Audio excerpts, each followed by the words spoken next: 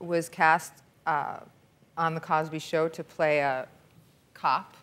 The kind of systematic grooming started right away on that first Monday's rehearsal.